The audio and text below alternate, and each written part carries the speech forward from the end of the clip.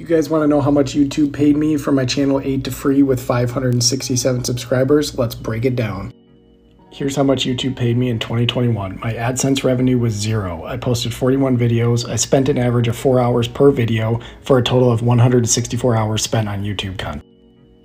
At an average cost of $30 an hour, I lost or invested $4,920 of my time. With that, I spent some money on crypto as well, so I lost a total of $335.82 for I lost. My ad revenue minus my invested time, $4,920. My crypto losses of $335.82. Total of $5,255.82. So if you can, subscribe to the channel, support it, so that next year it's not a negative number as well.